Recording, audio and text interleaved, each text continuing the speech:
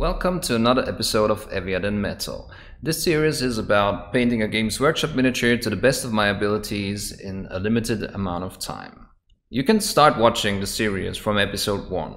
It all started with this Black Templar Space Marine captain and a certain demand by viewers to see a higher quality approach to painting.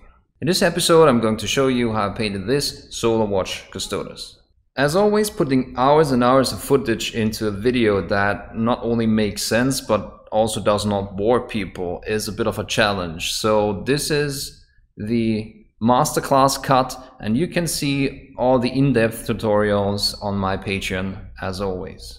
Last episode I was asking you, the viewers, to decide what I'm going to do for the next video. And the final vote went to Raven Guard.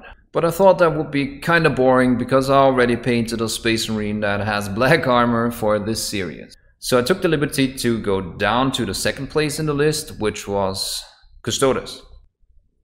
I really should have known. Well, at least that's out of the way. I knew I would hate my life if I did the whole armor in gold, because what I do here typically for this format is paint non-metallic metal. And no.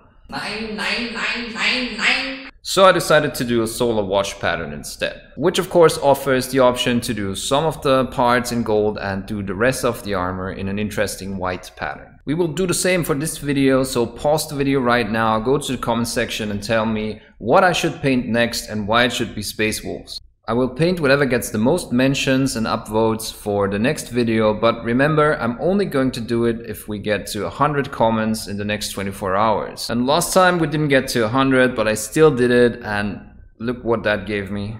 A video that took 4 months to do. Okay, well, now that this is out of the way, let's start.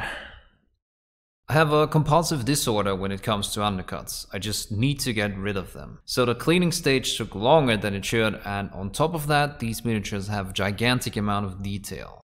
They're plastered with details. Getting rid of the mold lines without damaging them was a pain. On top of that, the trigger of the rifle on the polearm broke, so I had to glue it back on. And then I continued cleaning the mold lines. You can see me getting frustrated when I realize how much is left to clean and how inaccessible some of this stuff is. So I got rid of a couple of the details that would have taken ages to clean. Jeez.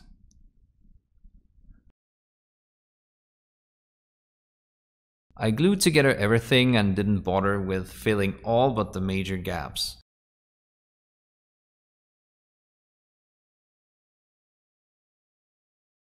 I only left the head detached so I could reach all the detail. Jeez, so much detail. Yeah, the sword. Even more detail. Nope. For the solar watch pattern, I wanted an interesting white that wasn't straight up white, and I decided to experiment on his left foot. So I applied a base coat of brown and mixed the gray for the base color and ice yellow as a first highlight. I figured the armor would probably be somewhat polished and reflective, so I took that into consideration when sketching the highlight patterns.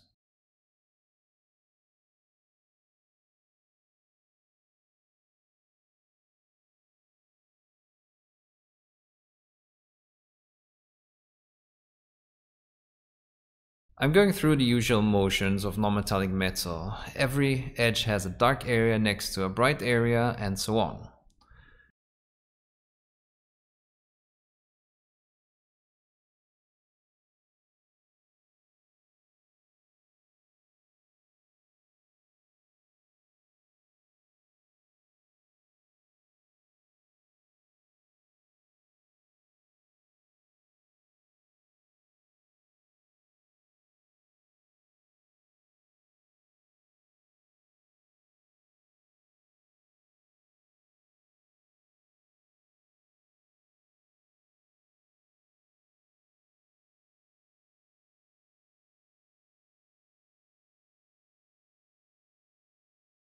Adding more ice yellow to the mix in combination with the brown base coat gave an interesting off-white tone, and I really liked the result. However, as I was continuing highlighting, I was interested in what happens if I add a cool gray like wolf gray to the mix, which has a blue tint.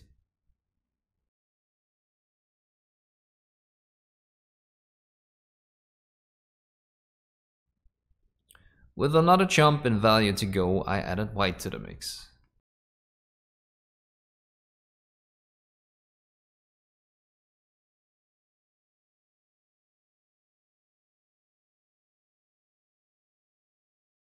Happy with my experiment, I continued to work on the other parts of the foot. But I decided to add some blue to the base coat brown for the parts that were more in shadow, like the inside of the leg armor. This did add another layer of color variation. Again, just because the gold is something that reads as white armor doesn't mean we have to go for a boring white base coat with one shadow or a similar approach. There will be an in-depth PDF guide on all the thoughts behind this painting approach on my Patreon, just like for any miniature I paint.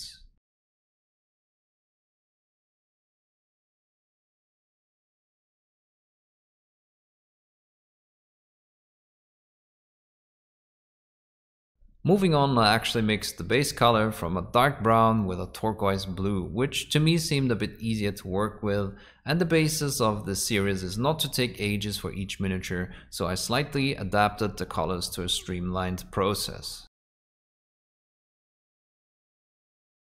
Now, if you are a follower of this series, then you already realize that my goal with the videos is to open up everyone's mind to a more open approach of miniature painting. And I want to show you that it's fun to think about colors and how they interact and how you can develop your own style with a few easy tweaks. And even if on first sight this might not really apply to army painting, I agree that you are probably not going to use all of the tweaks and things that I show you here. But try to keep an open mind and try to do the things that others maybe don't do, and it will make your armies stand out in a really satisfying way just because you put in your own interpretation of the source material.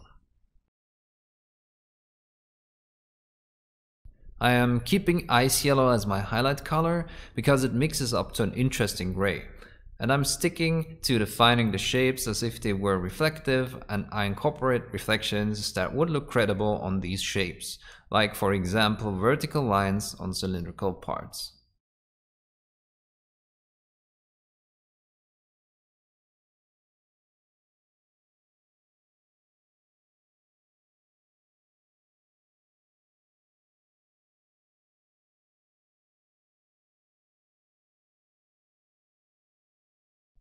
As you can see, I'm using horizontal brush strokes to paint these vertical lines, which might sound counterintuitive, but it helps with consistency and opaqueness of layers.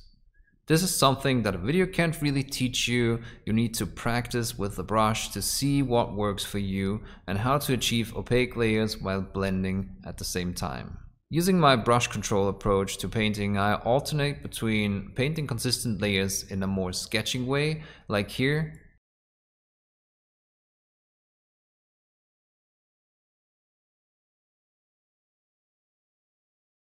and less opaque layers to achieve smooth transitions directly, like here. I have a video on layering and glazing that shows that both are just different parts of a spectrum, and that explains the basics of this approach. I will leave a link to that in the description, or just click the top right corner.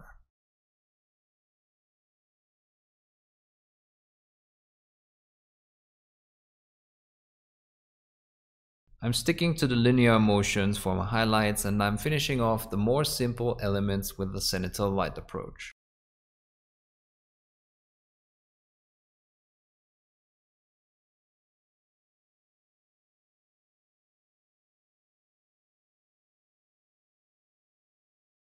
With most of the armor done, I wanted to start on the other defining elements, in this case the gold part. Even though I decided not to make the whole armor in gold like regular Custodes, there was still a lot of areas that would need the non-metallic gold treatment. I tried to find a new, simple gold recipe and did some initial mixing and experimentation with browns and red tones, and then I added a bit of orange brown by Vallejo. Again, I started my exercises in non-metallic gold on the left foot. Who knew this would turn into a remake of a Daniel Day-Lewis movie?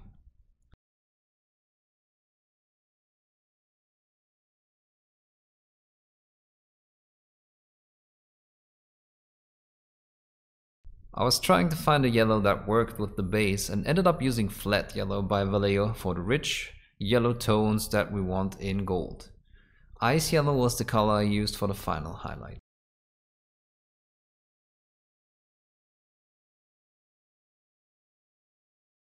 With the recipe for gold established, I wanted to make it even simpler, so I replaced a lot of the brown mixing with just using a mix of black and red for the base color. It doesn't matter so much what we use as a first layer, it just has to be dark to establish our contrast.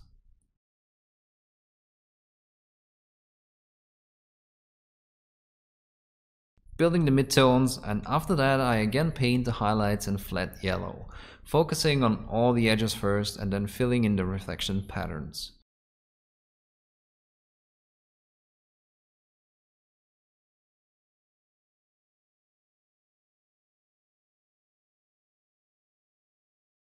First on the sculpted details and then in a more freehand way on the larger surfaces.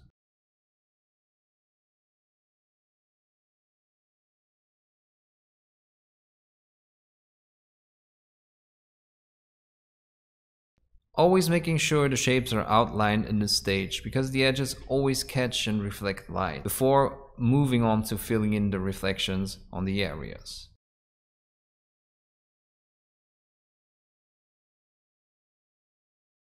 People always ask me how I know where to put the highlights, but there's no right or wrong here.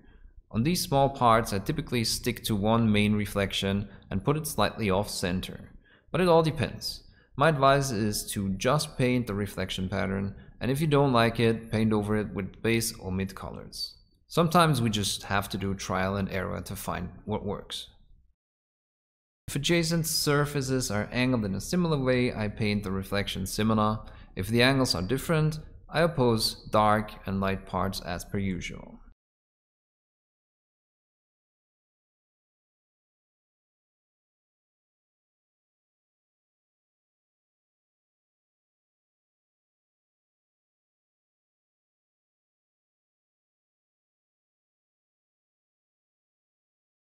The Solar Watch pattern has red shoulder guards, and I used a deep crimson red as a base.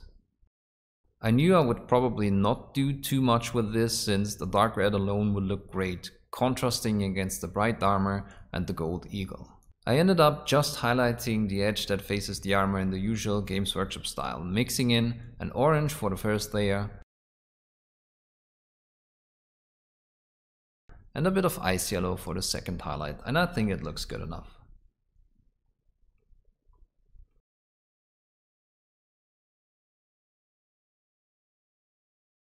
I base coated the plume with the same red and I started highlighting it with orange brown.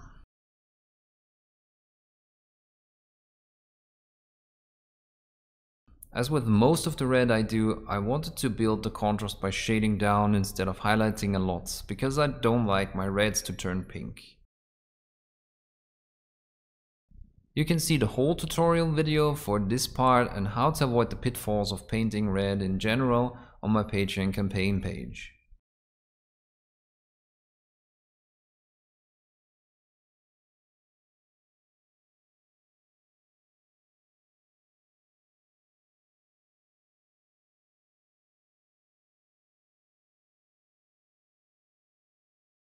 For the shading, I applied controlled layers of Badab Black, which I believe is now called Nun Oil.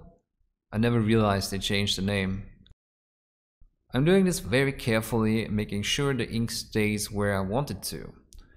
Inks, or shades how Games Workshop calls them, tend to go everywhere, but if you control them, I find them a very powerful tool to create transitions and contrast. And the result really looks cool here after the second layer I applied was dry. I mixed in a bit of regular black because I decided I would fade the end of the plume out to black, and a more opaque consistency helps with this. Afterwards I was highlighting up to grey by mixing in ice yellow.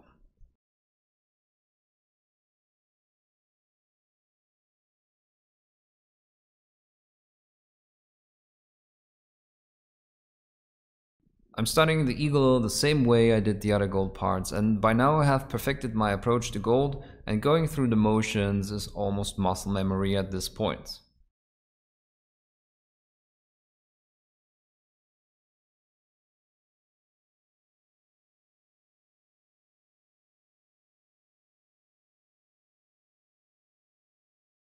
I think these dudes are actually really good sculpts to practice any form of non-metallic metal on, because they have so many different shapes and angles. Besides this amount of detail, obviously, potentially being very frustrating. But I think I'm done with non-metallic gold for a while now. I have a spare copy of this miniature from a supporter of the channel, and I might even do a true metallics version with it just to see how much faster it goes. Let me know if you are interested in that.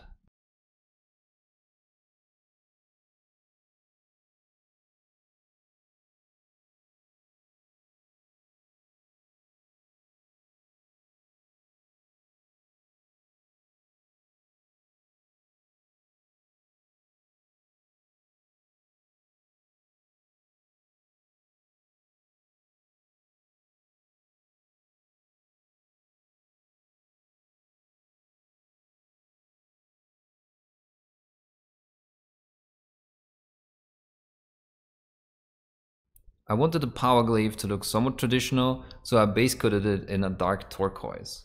But I also wanted to do something unique and different. Mixing in a light blue, I started sketching some patterns for major reflections and started highlighting these with a line pattern. The lines were aligned parallel to the way the blade curved, and they went through a few adjustment stages as I progressed. Eventually, I was happy with the placement and I started to work in more reflections with the brighter blue. The intention was to create a pattern that could very well be some normal steel non-metallic, but is tinted blue by the energy surrounding it.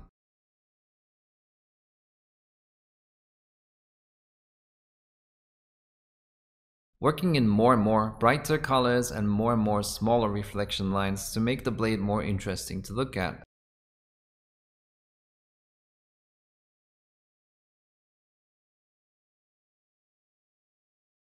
And eventually I'm switching to a mix of the base blue and black to put in a few dark lines to push the contrast even further.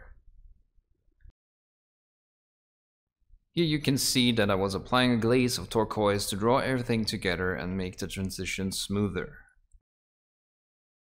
Using pure white selectively on the edges maximizes my contrast.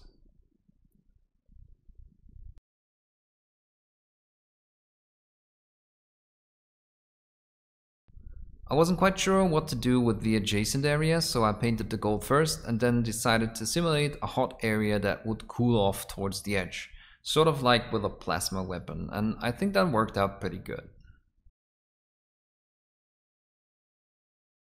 There is an in-depth video about how I did the power glaive on my Patreon. There was a few more gold parts to do, like a bunch of lightning bolts on his chest. I mean, who is he? Zeus? Thor? Why arrows? Anyway, using the usual colors, I treated the part in the middle like a sphere and painted a large main reflection on the upper half and a smaller bounce light on the lower part.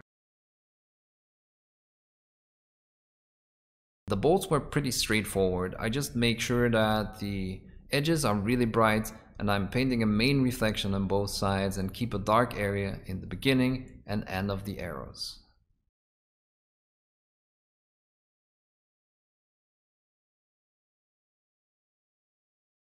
The second part left to do was the eagle on the back and the neck guard, and again I think the lesson learned here is as long as you keep your contrast high and have a mid color that works, gold is not too hard to pull off.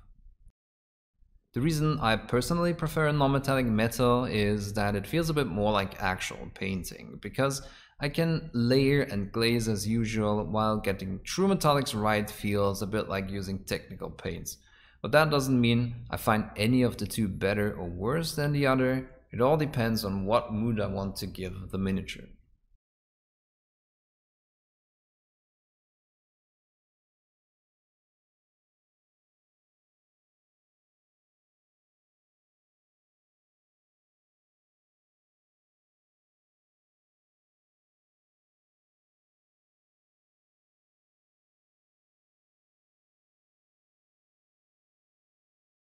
For the gloves, I wanted a color that fit with my color choice for the rest of the miniature, so I went for the red-brown that Games Workshop uses in the box arts. And after a base coat of a mix of scale colors, red leather and brown leather, I just added ice yellow as a highlight color. This increased the contrast, but it also desaturated the color, which is fine. I was going to fix that later anyway. I continued stippling on highlights, mixing in more and more ice yellow.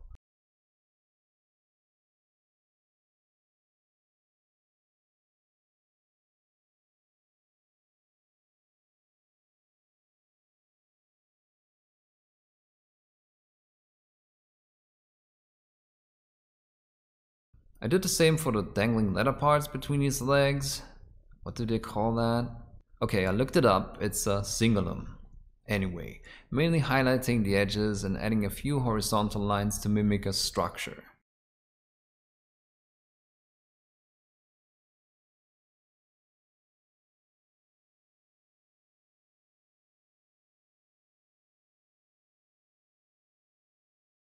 I then used brown ink to darken the recesses and also glazed the ink over the gloves to bring back saturation in the highlights and add a color variation at the same time.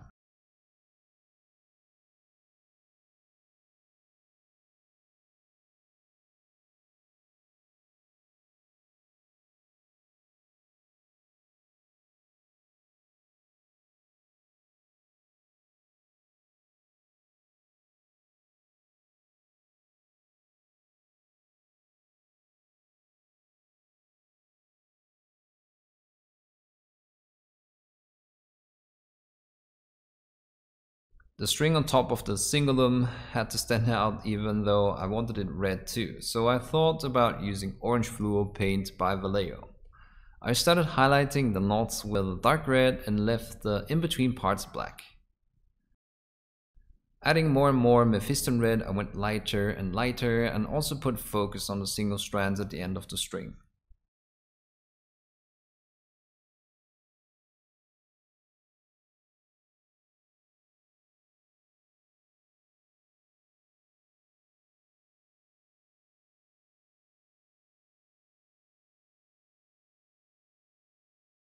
Once I had pure Mephiston red, I added orange fluo and it really pushed intensity.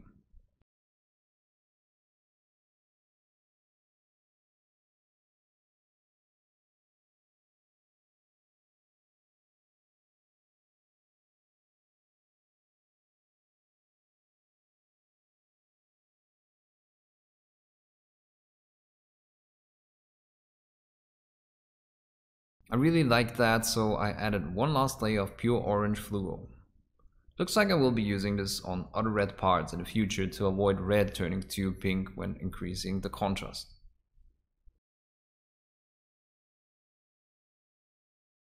For the metal parts, I mixed the dark turquoise I was using before and added some black. You see that I like to keep consistent colors on my miniatures for consistency reasons. No shit. I also kept ice yellow as my highlight color until I later switched to white for the final highlights.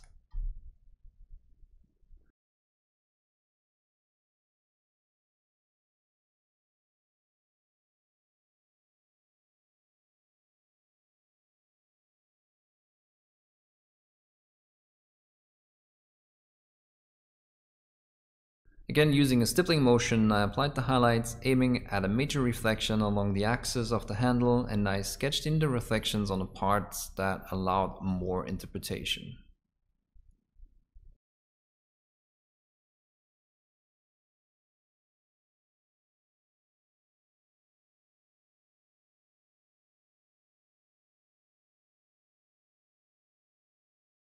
As I'm gradually adding more highlight color, I wanted these parts to be really bright and shiny to make them stand apart from the power weapon and to look a bit more like traditional metal.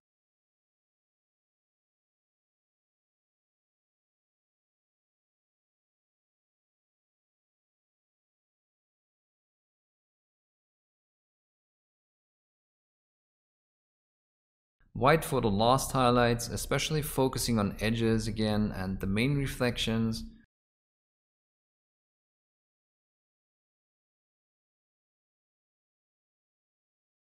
And focusing on a few culmination points for additional drama.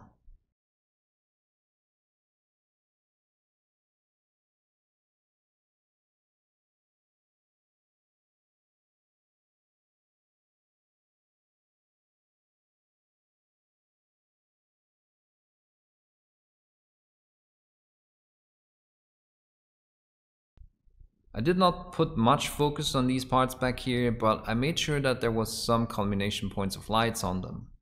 In general, I was rather annoyed by all the details and how long it took. To add a bit more richness, I took the turquoise base color and I glazed a thin layer over everything I painted so far. This added some blue to the otherwise rather grey gradients.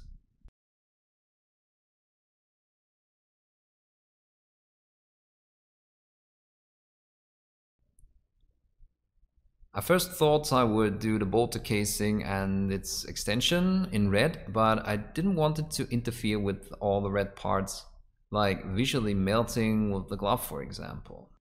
My approach to prevent that was to make them black and just highlight the black with ice yellow, which ends up as an interesting grey. Focusing on the edges, I defined the outlines.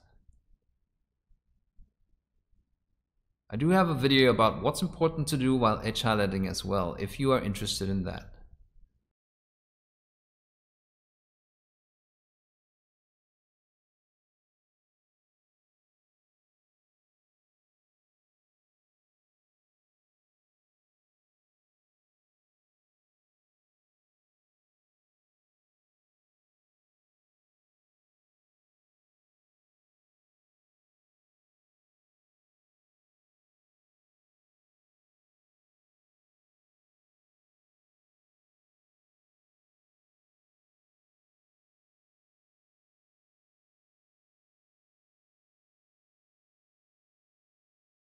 All in all, this looked a bit boring, so I added a bit of texture by painting small cuts and scratches, just additional detail by adding random lines and dots before adding the last step of highlights.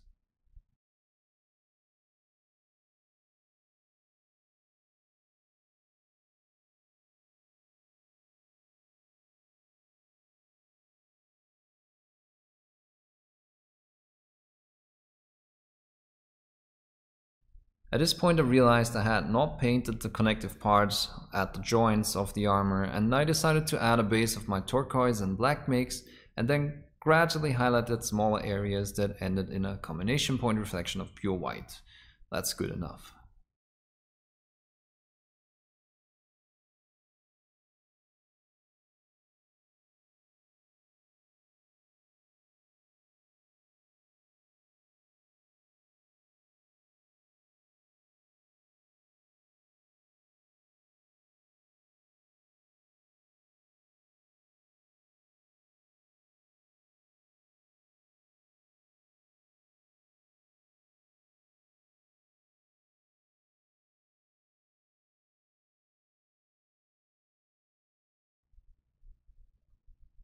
To tie the weapon together with the rest of the miniature, it made sense to have a bit of gold in there. So, being in the process of cutting corners, I mainly focused on the edges of these shapes. Worked surprisingly well.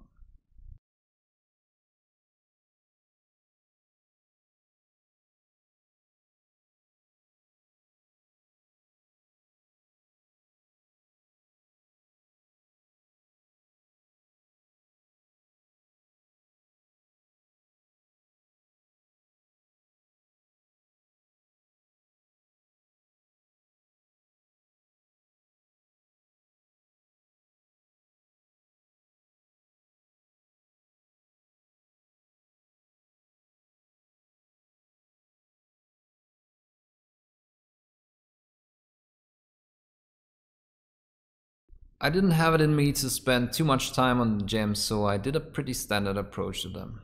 Making sure the brightness and the reflection on the lower side being made up out of the color I wanted the gem to read as. I chose turquoise here because red was already dominant and I had the hint of turquoise in the power sword and I didn't want to introduce another color. The goal was to create a bit of a crescent moon shape at the bottom and leave the opposite side black.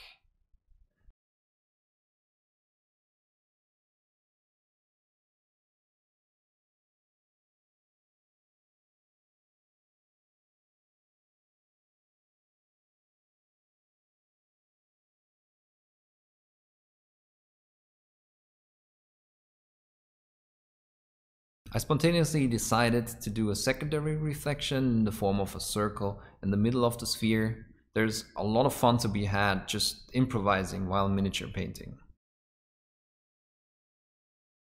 Using pure white, I painted the total reflection points, and I really like how simple it is to mimic a glass or mineral sphere with these simple approaches.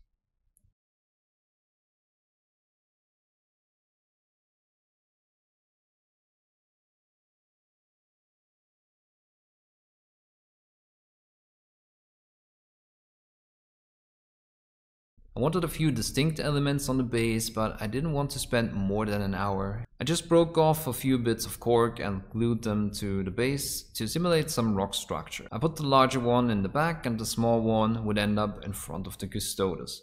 This is just a compositional decision. After spraying the rocks black, I applied a mix of turquoise and orange brown and added a mix of yellow and ice yellow as a highlight. I always wanted to try the Citadel texture paint, so I took Martian iron earth and applied a thick layer.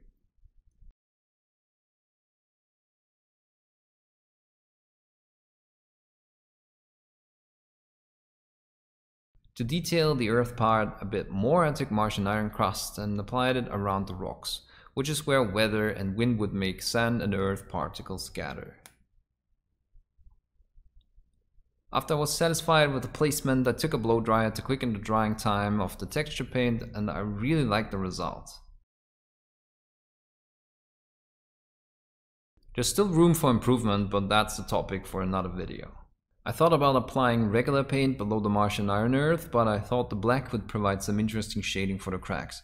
I was not entirely satisfied with the rubble around the rocks, so I applied more iron crust to make up for that. When this was dry, I dry brushed a mix of yellow and beige on to bring some variation to the groundwork.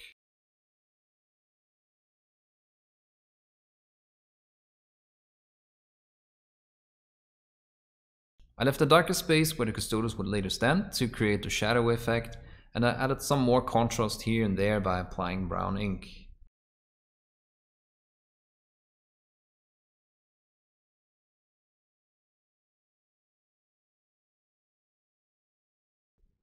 Then it was time to put everything together. This is always my favorite part, the moment a project ends and you see the result. I just glued the miniature to the base. Obviously, if this were a gaming piece, I would keep the pin for more stability.